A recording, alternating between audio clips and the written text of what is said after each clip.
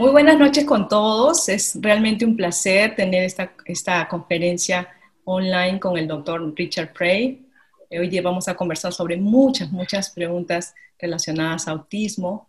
Les agradecemos a todas las personas que se han unido. Como les comentamos en el grupo, las preguntas van a ser en español y en inglés, las respuestas solamente en inglés, y la próxima semana vamos a hacer la traducción en español para todos. Ok, vamos a empezar entonces. Doctor Richard, thank you very much for having today here with us. It's a really great pleasure to have you for our community, CLIA Latin America. Thank you very much. My pleasure. Thank you so much for inviting me to talk. Well, thank you. Voy a hacer su presentación. El doctor Richard Frye es neurólogo infantil, especialista en trastornos del neurodesarrollo y neurometabólicos. Tiene doctorado en fisiología y biofísica en la Universidad de Georgetown. Es investigador sobre autismo, profesor en la Arizona Children's Hospital de Phoenix. Perteneció al Departamento de Pediatría de la Universidad de Arkansas. Además es director de la clínica multiespecializada en autismo en Arkansas Children's Hospital. Vaya, se ve. Bueno, vamos a empezar con las preguntas. Conocemos sus grandes contribuciones e investigaciones sobre autismo. En base a eso nos gustaría saber qué descubrimiento médico sobre autismo le ha sorprendido más y cuál es su definición de autismo. We know of your great contribution and research in autism, and based on that, we would like to know which medical discovery about autism has surprised you most, and what is your definition of autism? Well, it's a great question.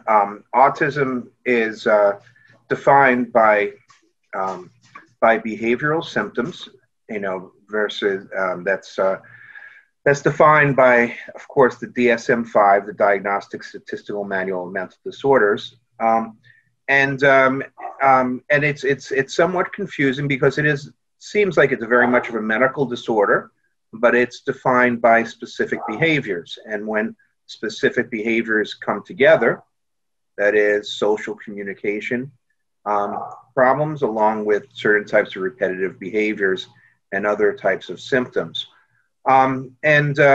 We know that many of these symptoms originate in the body medically, or we call physiologically, how the body works, but we don't have any good markers, biological markers, to diagnose it with. So we're still left at using these behavioral signs to diagnose autism. And I think it's very problematic because it limits the lower limit of when we can diagnose autism, because many of these symptoms don't arise until somewhere within the first to second year of life many times, and certain things, like certain types of things like social communication are expected into a certain time period. So you really don't know until the child is supposed to develop certain skills that they're not going to develop it. So I think that hopefully, as more research goes on, we'll be discovering what the biological basis is, so we can diagnose it early. Because the one thing we know, the one solid piece of evidence we have is that the sooner you start intervention, the better. And so I think what's very important is to diagnose and intervene early. But unfortunately, right now we're just still based on a behavioral diagnosis. And so you asked what is the most surprising. So for me, a little bit about my journey. I am a neurologist, so I didn't know anything about autism when I was training, and I learned along the way because of the increased number of cases, because children came into my clinic, and I wanted to know why they had this disorder. And we started to discover some of the things that were abnormal in the way their bodies and their brains worked. Of course, many back then, and I think continuing, people don't appreciate that there's things that you can do to improve the lives of children with autism and maybe improve their symptoms. And so I think that was the first thing that was surprising to me and encouraging, is that there were things that I could do to help children with autism. And through the years, what I've kind of latched onto and become a specialist with is on the metabolic abnormalities that we see with kiddos with autism. You know, I think it's one piece, it's not the whole thing. You know, but the great thing about metabolic disorders is many times they can be treated. If you can find out where the block is in metabolism or why that part of the body isn't working, you can intervene sometimes very easily with certain nutrients or vitamins or diets or other things that can improve the way the body works. And usually these interventions are somewhat safe and well tolerated, and I think that's very important. So that was, I think, something that was most surprising and I think very encouraging. ¿Qué aspectos médicos deben considerar los padres para iniciar un tratamiento eficaz? What medical points should parents consider in order to initiate an effective treatment? So one thing I know that we know is that it's not just one thing. There's not just one magical treatment that is going to fix autism. And I like to talk about the study that was done. There was an outcome study that asked, well, what is, for kids that have what we call optimal outcomes, that do well, what did the parents do, or what was done to make them have these optimal outcomes? And the doctor that did this study, Dr. Black, figured he would find out what the one thing was, right, that would make them better. But what he found out was there wasn't one thing.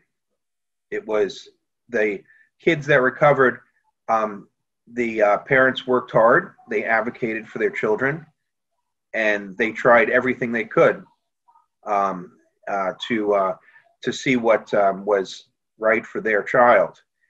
And I would say it is something that's, I think, underappreciated, that each child with autism is very different. They may not respond to the same thing. They may not respond to the same thing in the same way. And so I think it's very important to try things. And if they don't work, then you move on and you try something else. How many months, approximately? It depends on the treatment. You know, so, but I would give a treatment a few months. Okay. And then there is the issue that sometimes, you know, treatments need to work in combination. You know, so it's not easy to find that, you know, right combination of treatments. But it's important to continue to pursue and persevere. You know, even if something doesn't work, try something else. And if it's not working, then move on. Don't keep doing something that may not be working. Yeah, that's true. That's true. ¿Alguna prueba que sugiera para los niños como parte de una evaluación normal para comprender lo que podría estar sucediendo? Any test that you suggest for children as part of normal evaluation to understand what's going on? Well, there's definitely, it's important to have a very comprehensive medical examination, and we call medical history, to see what is the issues of that particular child. Because many times you may not need to do a lot of tests to look for certain things. For example, sleep is something that's disrupted in a lot of children with autism, and we know just by fixing sleep, you know, you can improve their lives and their ability to learn during the day, but you have to ask about it. Same thing with certain types of GI issues. So I think that the first thing definitely is comprehensive, you know, medical evaluation. The first thing, of course, to do is to make sure a child gets into therapies, your standard therapies first, as first line, because we know that any type of behavioral and other types of therapies, speech therapy and such, the earlier you intervene, the better. And then there's a whole number of other tests, whether they be EEGs to look at brain waves, genetic tests to look for any chromosomal abnormalities, or metabolic tests that can help in certain children, and nutritional tests too. So many children with autism don't eat very well, and they can have deficiencies in things like vitamin D and zinc and iron and CoQ10. And these are things that are very easy to intervene with, but you have to look for them. So it's good to go to a specialist that understands all these needs so that you can have a comprehensive evaluation. Good. Según su experiencia, ¿cuáles han sido los enfoques médicos más exitosos para tratar los síntomas de autismo? In your experience, what have been the most successful medical approaches in treating autism symptoms? Yeah, I think there's many medical approaches. I don't know. I could say that one is more important than the other. Again, I think it's important to get a medical diagnosis. Things like improving sleep will improve a child's function. We know that. You know, improving any types of GI pain or GI discomfort or dietary or nutritional abnormalities may improve them well. Of course, we've had success with looking at the folate pathway.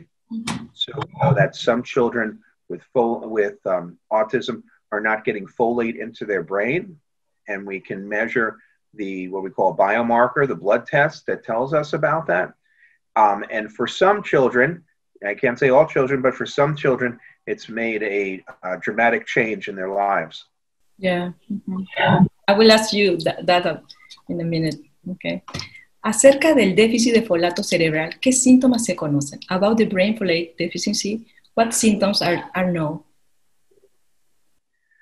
So we don't know so much what the symptoms are.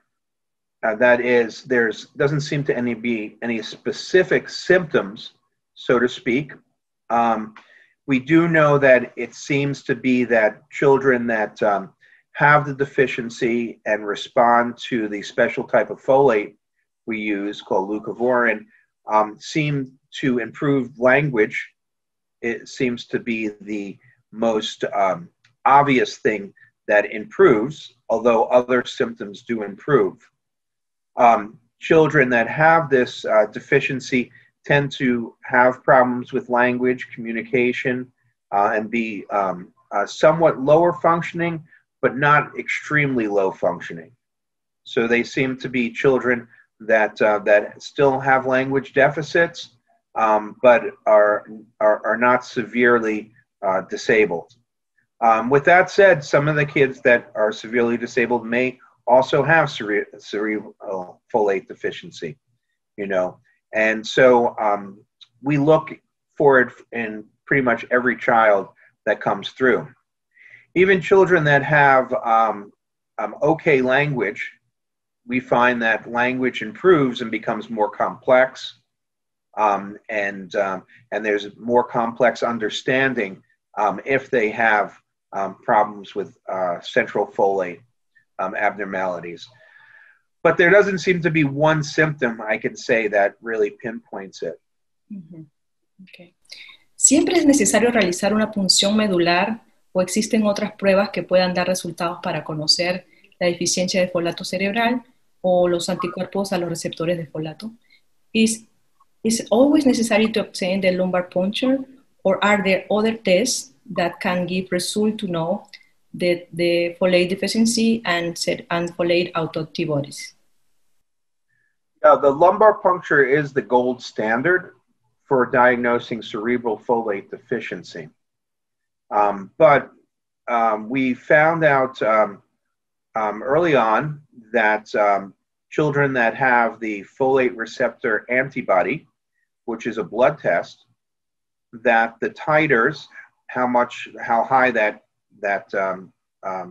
titer was related to how low their folate level was when you did a lumbar puncture. It's not a perfect correlation, but it was enough to tell us that the folate levels might be low. What we started doing is we gave parents an option of whether they wanted a lumbar puncture or they just wanted to try the special type of folate, folinic acid or leucovorin, if they were positive. And many parents chose to try the medication without the lumbar puncture, and some wanted the lumbar puncture. So we found that folinic acid or leucovorin seemed safe enough that we thought it was reasonable that you did not have to do the lumbar puncture if you had evidence that that they may not be getting folate into their nervous system. And of course, it's important to follow up to see if they had response to a treatment with folinic acid. The lumbar puncture, I would say, is somewhat of limited importance too, because we found that some children with autism did not have what we would call classic cerebral folate deficiency. Mm-hmm. That is, the lower limit of normal of folate in the nervous system is about 40. But we'd find kids that had low normal levels at 45, 50, who still responded to folate or leucovorin or folinic acid. So we think that it's pretty reasonable that if you have a reason to try the medication, you have a reasonable suspicion that there is cerebral folate deficiency, that a trial of leucovorin with close follow-up is helpful. So the two things that would make you suspect that would be, one, having this blood test that tells you that the receptor autoantibody is blocking folate. And the second thing is that we know children that have mitochondrial disorders also are not getting folate into their central nervous system, because the same transportation mechanism that's blocked by this antibody also requires a lot of energy. And of course, the mitochondria is what produces all the energy. So if your body doesn't produce energy because of mitochondrial problems, we also know those children tend to have low folate in their central nervous system. Oh, that's really interesting. Yeah. Mm-hmm. So what we do is we usually reserve the lumbar puncture for kiddos that are more complicated, maybe a child that you've treated and you're not exactly sure if folate's getting into their nervous system. Mm-hmm. So you can do a lumbar puncture to see what their level is. Maybe they haven't responded. Of course, maybe for other reasons. One of the symptoms of cerebral folate deficiency that we see in a subset is epilepsy and seizures. And many times kids that have epilepsy and don't respond well to anti-epileptic medications will get a lumbar puncture to see if there's anything that's being missed. And of course, it's important to measure a folate level, because for children with autism particularly, that could be a reason for seizures that don't respond to standard medications. Wow. Yes. Sobre el síndrome de pandas, algunas pruebas como ACO salen negativas. ¿Qué síntomas o exámenes sugiere para estar seguros de este diagnóstico? About pandas syndrome, some tests like ACO sometimes are negative. What symptoms or other tests do you suggest to be sure about this diagnosis? Right. So I like to be very careful, and I have a whole lecture that I talk about the kind of phenomenon of PANS and PANDAS. Mm-hmm. Because when I was learning about neurologic disorders, children that had an abrupt neurological regression, like you see in PANDAS and PANS in some kids, had metabolic disorders until proven otherwise. So now it's changed, and a lot of people think that it's some type of immune mechanism, like PANS and like PANDAS. I would say if you look at the definition of PANS, it's not very specific for an immune mechanism, but people like to kind of jump on that bandwagon, I think, and think that it may be. So I think whenever you see the symptoms where you have an abrupt regression or some type of abrupt increase in symptoms, it's important to take a very broad look at the reason for that, because it can be because of something immune, it can be something because of some metabolic, it could also be environmental too. So many cases we find out that there's a change in the environment, that may have upset the child and cause some type of regression. So I think it's important to take a broad look. For me, yes, I think the ASLO titer is very nonspecific. Yeah. So I've definitely seen cases of PANDAS. I use usually the Cunningham panel. Okay. And the reason for that is that one of the contributions that Dr. Cunningham has made is that she's found the antibody, the specific antibody produced by the strep, by the bacteria that seems to be affecting the neurons. And so ASLO is just a very general, Yes. and I think that it's very non-specific. So I usually use one of the advanced tests like the Cunningham panel, specifically the Cunningham panel, to help me kind of find out what the cause is. And sometimes it is. Sometimes there are cases of PANDAS. So, but I think you need to be very careful, and you can't assume things. Yes. Okay. ¿Cuál es el tratamiento que sugiere para tratar el síndrome de PANDAS? What is the treatment that you suggest for the treatment PANDAS syndrome? Yeah, I think that's it's a very individual, and so it may very well be as easy as antibiotics. Some children need to be on chronic antibiotics. Some people need a tonsillectomy. Some need IVIG. So I think that it all depends on the situation and the severity and the refractory nature of the PANDAS. Okay. Respecto a la disfunción mitocondrial, ¿existe algún polimorfismo genético que pueda sugerir esta disfunción o que pueda estar implicado? About mitochondrial dysfunction, is there any genetic polymorphism that suggests it or is involved? So what we found, we reviewed this in our paper back in 2012. We reviewed all the evidence for mitochondrial dysfunction and disease in children with autism, and whether there was any specific genetic abnormalities. And what we found is that for the most part, even children with classically defined mitochondrial disease, that only about 20% of them had a genetic abnormality that you can point to. And even with better testing now, I think that the numbers are only about 40% or so. And that's children with very classical mitochondrial disease. And what we find is that children with autism have mitochondrial dysfunction, which may be different than classic mitochondrial disease.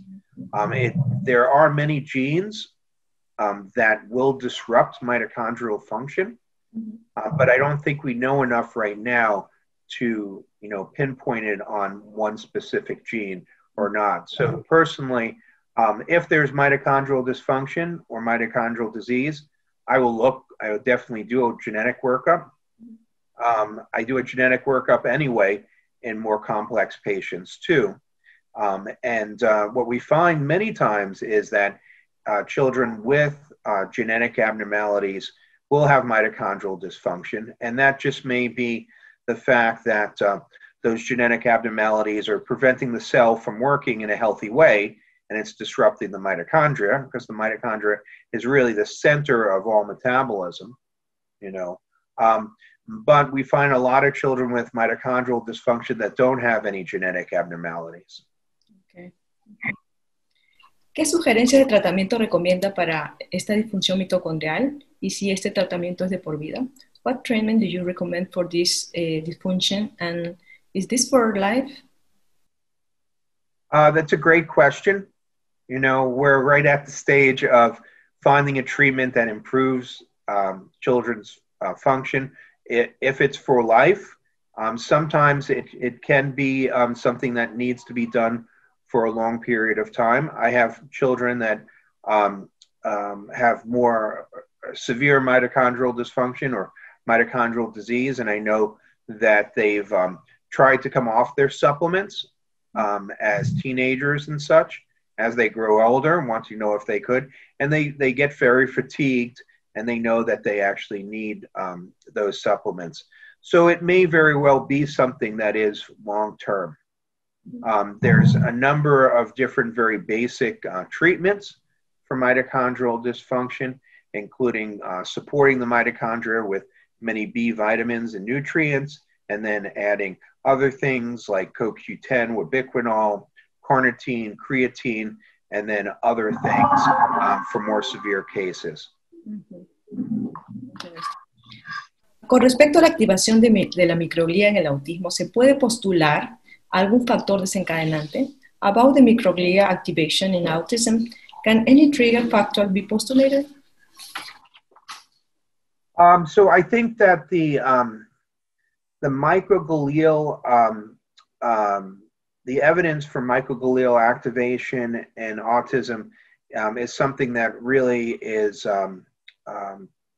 very new, needs a lot of research, because we know the microglial, although we think of it as neuroinflammation, we also know that the microglial are important in pruning of brain synapses that don't belong.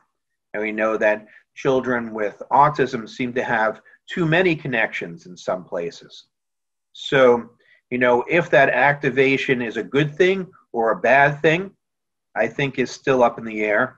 And whether it's a good thing or bad thing at different times of your lives may be something.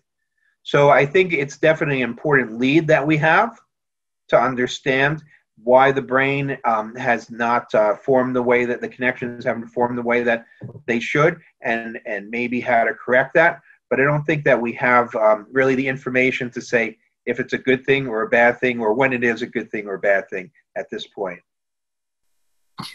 Ok. Finalmente, me gustaría que pudiera dar alguna sugerencia o comentario a las familias de personas con autismo que muchas veces no encuentran respuestas a determinadas conductas y dificultades en sus niños. Finally, I would like to know you, can you give me some suggestions or comments to families of people with autism who sometimes don't find answers to certain behaviors and issues in their children? And I would say that, I think you can't stop looking for those answers, and you have to continue to persevere to find those answers.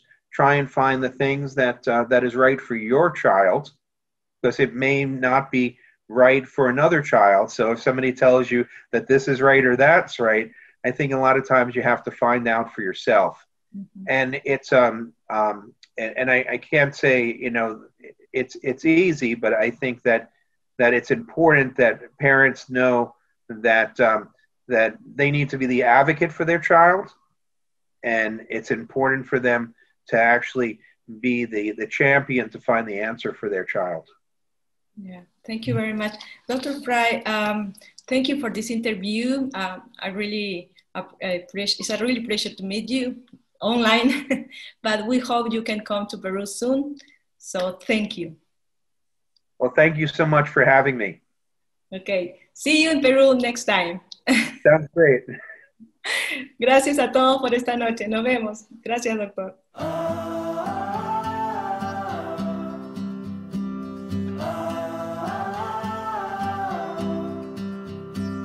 Rain turns to rust, fire burns to dust.